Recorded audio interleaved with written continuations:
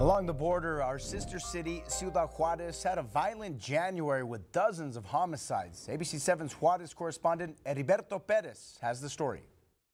Ciudad Juárez continues to see a rise in homicides and crime this 2024. As of Thursday night, the first day of the month recorded 4 homicides, making it almost 130 this year. Porque como lo hemos visto, esto es un tema que se está dando en una guerra de grupos del crimen.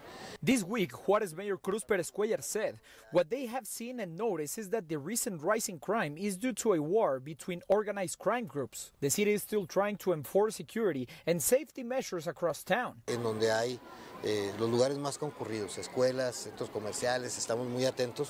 He said authorities will be holding special operations at the most busy places, such as schools, malls, and restaurants. According to our news partners in Juárez, Canal 44, in January of this year, Juárez saw a total of 125 homicides. Among those, 13 women and 2 teenagers were killed. That makes it a total of 129 homicides so far this year. In January of 2023, Juárez saw a total of 95 homicides. Esto es un tema que está constreñido pues a esa situación de un problema por la venta de cristal. Pérez Cuellar said this is an issue that is constrained over the sale of crystal meth and other drug sales.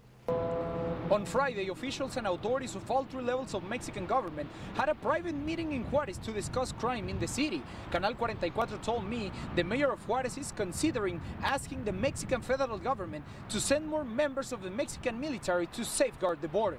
Reporting in Ciudad Juárez, Heriberto Perez, ABC 7.